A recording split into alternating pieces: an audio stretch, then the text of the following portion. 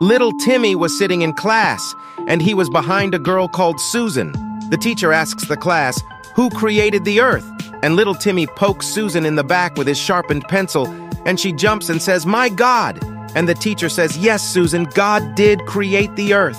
Susan sits down. Then the teacher asks, "Where do you go after you live a good life?" And little Timmy pokes Susan again, and she jumps up and says, "Heavens to Betsy!" And the teacher says, "Yes, Susan, you will go to heaven after you live a good life." Susan sits down, knowing full well that little Timmy was poking her. Susan gave little Timmy an angry glare, and she turned around. And then the teacher asks the class, "What did Eve say to Adam after their 77th child?" And little Timmy pokes Susan harder, this time in the back, and she jumps, turns around and says, "If you stick that thing in me one more time, I swear I'm going to lose it."